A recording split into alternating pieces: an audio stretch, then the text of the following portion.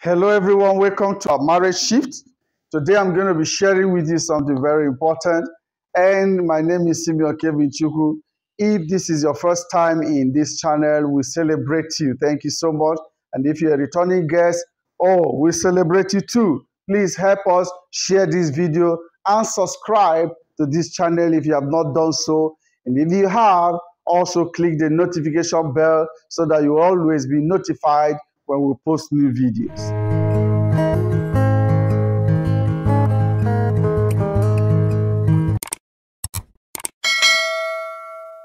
A woman is like a garden. Whatever you plant in it grows. Many people do not understand this. The problem is, just like the garden of corn, she doesn't give you exactly the measure of what you have planted. She multiplies what you have planted. Do you know the implication of that? The implication of that is that every woman is a multiplier. Every woman is a multiplier. Whatever seed you sow in her, she will multiply it in return for you. Many men need to understand this, that once you understand this, you won't bug your life, you won't disturb your life anymore. You're going to enjoy your life because you are going to know that she is your garden. And everything you sow in your garden is what you're going to harvest. If you sow aggression, you're going to harvest hostility. And if you sow happiness, you're going to harvest blessedness and cloud nine experience. Okay? You've got to understand that, okay, some people fight their wives for maybe giving birth to only a particular gender, maybe male or female. And they do not understand that it is what they have given to the woman that the woman multiplied and brought out. It is not the woman who makes the contribution of the kind of sex that she gives birth to. It is the man who determines. It is the man's semen who determines the sex of the semen, of the pregnancy. It is not the woman. The woman is only a garden. She's only a multiplier. She will always multiply and bring back to you what you have put in her. That's why you need to be careful the kind of seed you sow in that garden called your wife. That's why you need to be careful the kind of what you plant in that garden.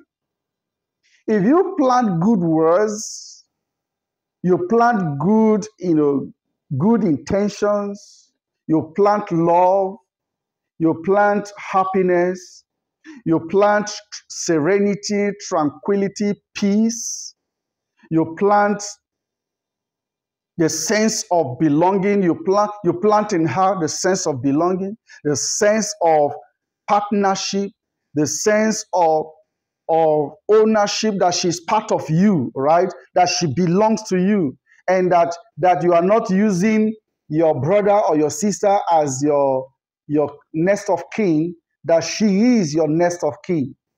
All right? When she understands that she is part of you, and you have made her relax, and you're giving and all of that, my friend, you will harvest peace. You will harvest joy. You will harvest happiness. You will harvest relaxation, because she knows that she's at home with you. So rather than all these quarrels, all these squabbles here and there, be rest assured that you are harvesting what you are sowing. If you're such a guy who comes in and your spouse is afraid of you, you are sowing a dangerous seed you're going to harvest one day, and the day of that harvest, it will be troublesome, it will be disastrous. Do you know what it means that your wife is afraid of you? And you are priding yourself that your wife is afraid of you? Your wife shouldn't be afraid of you. Your wife is part of you. It's part of you, for crying out loud. Do not make her be afraid of you, because if you do, you might think it is to your advantage, but it will boomerang and you are going to regret that action. Sow what you want to see. Sow what you want to reap. That's the way God behaves. You see, when God was creating the world, the Bible says it was full of darkness, it was void, it was formless, and water covered the face of the deep. Do you know what God did? In his mind, he knows exactly what he wanted to see, and he began to speak what he wanted to see. So what did he do? He said, let there be light, because that's what he wanted to see. And what he called forth came to be. So when you look at your spouse, what do? Speak what you want to see. Call her what you want her to become. Adam got up and looked at the woman and said, oh, wow, this is woman. He was the one who named her and called her what she became. It wasn't God who named Eve. It was the man who named his wife.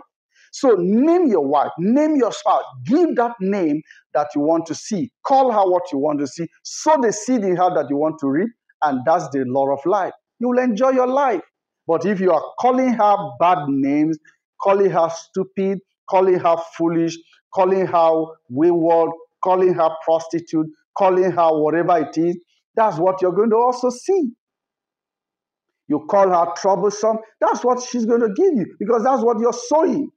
You sow. Do you know that you sow verbally, you sow physically? So when you give, you are sowing. When you speak, you are also sowing. And you are going to see what you sow.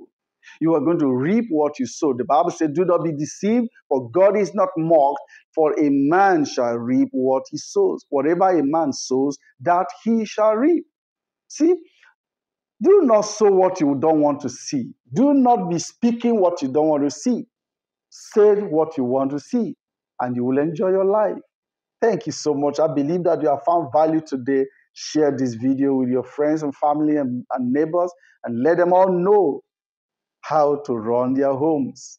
Thank you, and thank you. Follow us on social media handles, Facebook, Instagram, Telegram, or reach out to us on WhatsApp. If you have any comments, comment at this comment section. We'll reach out to you. God bless you. Looking forward to see you in another episode.